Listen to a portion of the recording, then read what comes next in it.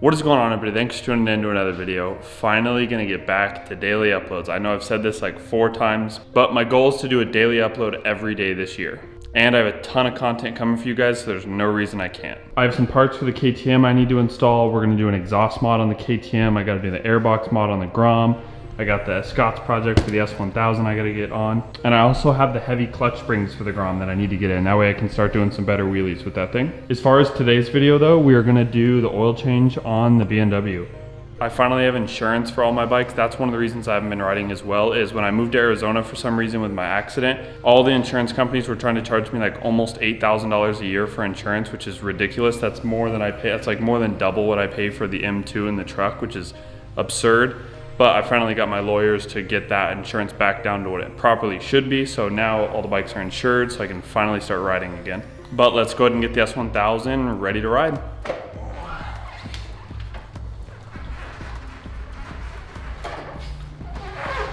I need to check all the tire pressures too. I think the tires might be a little low. These bikes have been sitting for so long. I need to get the gas moving in these bikes. Gas will go bad in these bikes after like maybe 3 months. So, and I think I'm right around 2 months, so I need to go ride these things. Cool. I think I gotta take off this lower belly and I think that'll be it. I hope so. We'll see. That's why it's nice to have Ryobi tools sometimes. Because that way, when you're working on something fragile like this, you don't have to worry about stripping stuff because it's a Ryobi. Doesn't have enough power to. This is the most expensive oil change I've done ever. This oil cost me, the oil and filter cost me $100, which is ridiculous. But that's, a lot of people have problems with the BMW engines and the cam chain tensioners, but I personally think that's because a lot of people don't run genuine BMW oil, which is partially conventional, which is a little bit thicker, which helps with the getting pressure to your cam chain tensioner. I'm curious to see what the Grom feels like with the new exhaust. I think it'll be one of the reasons I was having such a hard time on like hill climbs and stuff with that bike, is you couldn't hear the exhaust note, so it's hard to know where your RPMs were. But now that I have the full exhaust, I think I'll be able to hear it better, which I think will help with like doing wheelies and stuff. We will see. I can't wait to get the exhaust on this thing. I'll try to get that done in the next couple of days. I just want to do it. I think it's going to be easier to access the oil filter from the other side, so I'm going to go ahead and put this side back on actually. All right, I'm going to flip the bike around, so I'm going to do the other side.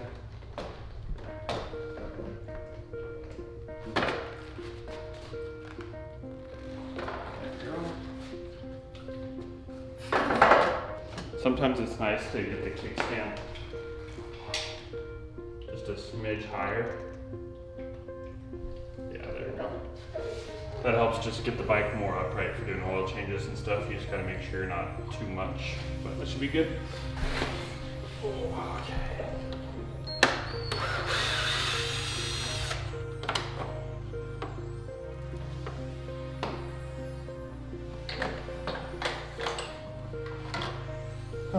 Okay. Alright, and then there's these 2 little Phillips in the back. Those guys out. A lot of people don't even know this, but the BMW has this right here. It opens and closes the exhaust to let different amount of pops and noises come out. That's why when you like change modes and stuff, it changes how that works. There we go. Okay. One fairing off. I'm gonna go ahead and pop the other side off just because it's really oily and dirty down there. So while I have the fairings, off, I'm gonna just go ahead and power wash down there and degrease all that and all that type of stuff. Especially since I already took the other side pretty much all the way out. It's hard to tell if there's oil leaks and stuff when the motor's dirty, so I like just keeping my motors clean for that reason. Okay, now the fun part. And it'll fit. Barely. Making sure I have the cap off this time. Okay, I'm gonna go ahead and crack it. I'm just gonna crack it.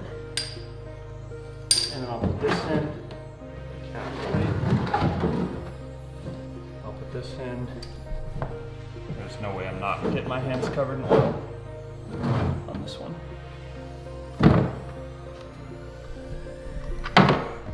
I actually didn't do that bad.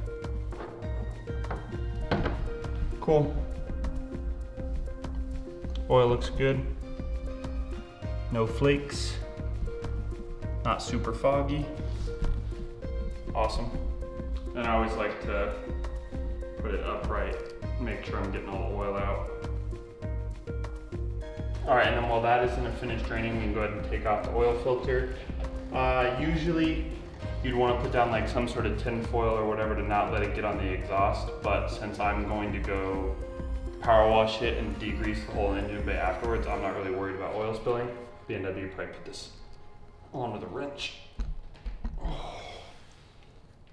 Usually oil filters are hand tight, but the last one was done by the dealer and I think they put it on really snug. Oh man, okay. Oh, so close. Okay, I guess we're gonna have to do the puncture method. For that, you just get a flathead here, put it on, and get a trusty hammer.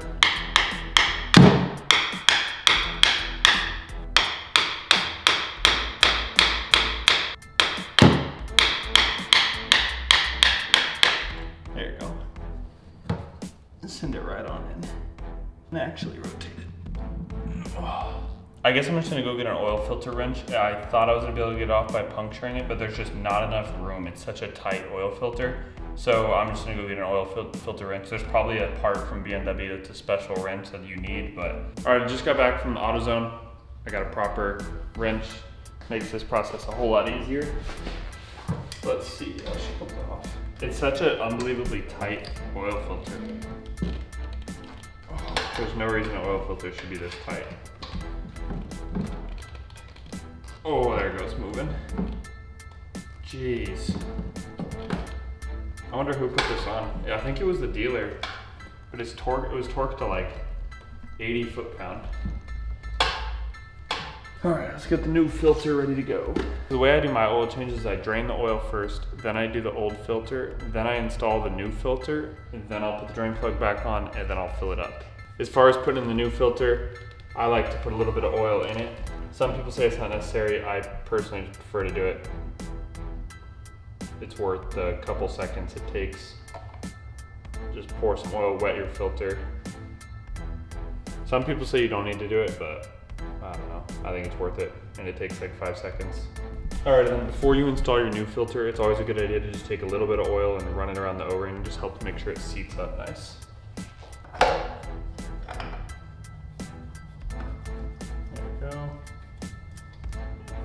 I like to usually just do mine hand tight. Oh, there we go. On pretty much tight as I can go. Now I need to replace the washer on the drain plug, and then I'll get the new drain plug. You get the drain plug put back in, and then we'll fill it up and be good to go. This is also a great sign. This is a magnetic drain plug, and there's almost no shavings on there. It's always a good idea to wipe that off between oil changes. That way you know, yeah, there's almost no shavings on there. Looks great.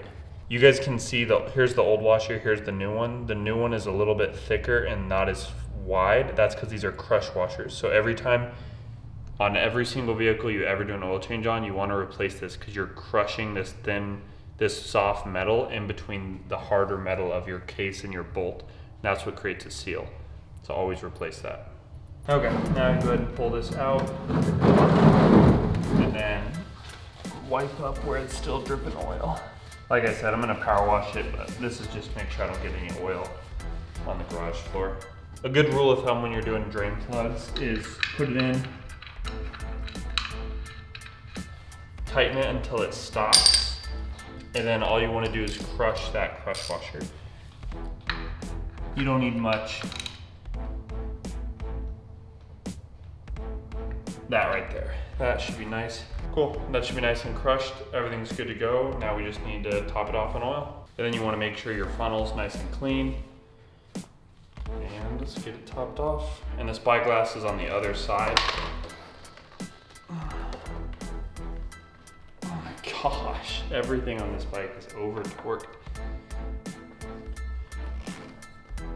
Oh, jeez. Whoever put that fill cap on, put it to like 50 foot-pounds. It's ridiculous. All right, we'll start with one and I'll check it every once in a while. A lot of you guys you gotta remember too, I have what's called, like, I guess what's technically would be a higher mileage S1000. Mine has like roughly 20,000 miles on it, and there's still 0 metal shavings in the oil. That's right when these engines are getting broken in. Number 2. Stuff costs as much as fine wine. It's report like it's fine wine. It's actually starting to show just a smidge, but it is leaning slightly this way, so I'm gonna get it close so then I'll straighten it up as I pour in the last little bit. Alrighty, so it ended up taking about 3 1/4, so that yeah, it's right there. So it took like a little over 3, that's perfect. Now I've oil to top it off if I need to, and I still will need to add more probably after I start it and do like a half heat cycle. It'll probably use up a little bit. And just get it all spread through the motor. All right guys, that is gonna be it for the oil change. Now this thing's ready to go and ride. All I gotta do is check tire pressure and then finally be back to riding and back to having fun. I will see you guys in the next one.